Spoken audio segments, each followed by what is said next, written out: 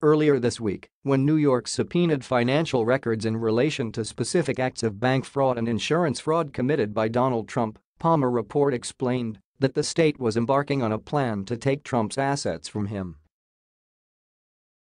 The violations in question can result in massive monetary fines, which cash-poor Trump can't pay, meaning the state can then begin seizing his assets.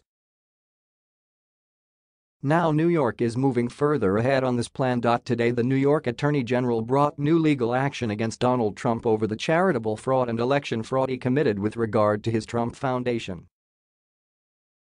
Between restitution and damages, New York is seeking about $8 million from Donald Trump. Maybe he can come up with $8 million in cash or steal it from his re-election campaign to pay off this one infraction.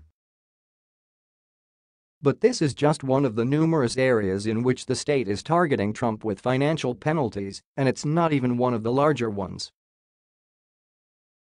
By the time you finish adding up the expected fines in the various cases New York is pursuing against Donald Trump, they could quickly total in the hundreds of millions of dollars. Trump can't finagle his way into getting his hands on that much cash. So this is where New York can start seizing his bank accounts in the state, his properties in the state, and whatever else the state courts end up signing off on. What can Donald Trump do to stop this? Nothing. He can't fire anyone or pardon himself in a state-level case. This is going to happen to Trump. His only way out would be to negotiate a resignation deal in exchange for reduced criminal charges and reduced financial penalties from both the feds and New York State.